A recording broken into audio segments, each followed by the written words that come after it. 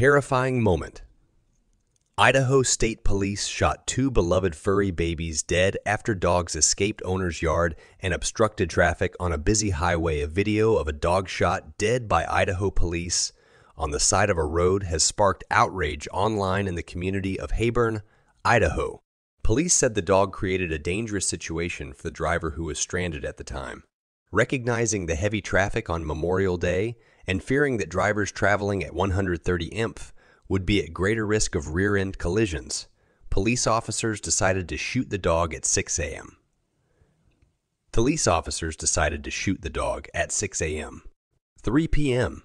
The press release continued, but none of the dogs had any markings. Stop! Stop!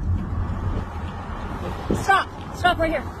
Hey, did you just fucking shoot it? Are you kidding me? Are you fucking serious? Get off! Hey, Yeah. dude! No. Yo, dude! No. That's not a way to fucking handle Are you it. kidding You're on me? video, dude! Are you kidding me? You're on... Dude, you're p***.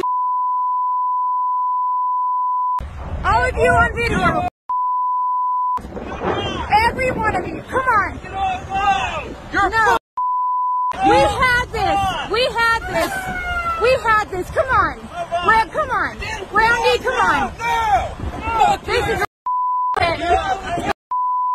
Shit, dude! You are fucking know exactly why. And I am.